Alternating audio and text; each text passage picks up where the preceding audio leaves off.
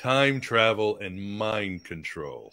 Right. Could you share that with the audience? Of course, to me, that was very titillating, if you would. Well, mind control is an extremely dangerous topic, so I'm going to try and shy away from describing it as much as I can. Just send me the But instructions in an email. That's all you have to do. No, just kidding. well, mind control is fine when you do it to yourself.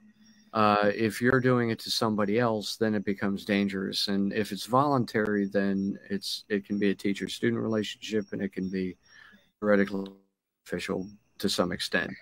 But Or therapy, hypnotherapy, meditation, kind of, yeah. Of course. And yeah, if you're doing it to yourself, it's acceptable. It's like binaural beats or whatever you want to use to practice.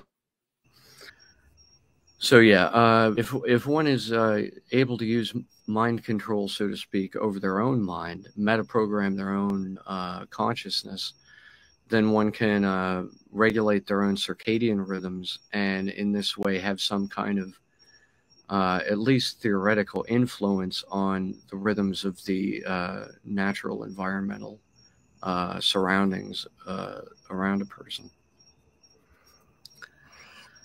Which, of course, is like almost superstition of transference means of looking at the subjectivity of how we perceive time.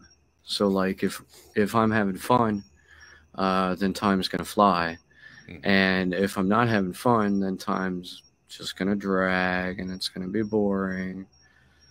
But theoretically, if I were to use mind control and force myself to have fun, then I could force time to move faster from my own perspective, or at least trick myself into thinking that it was doing so.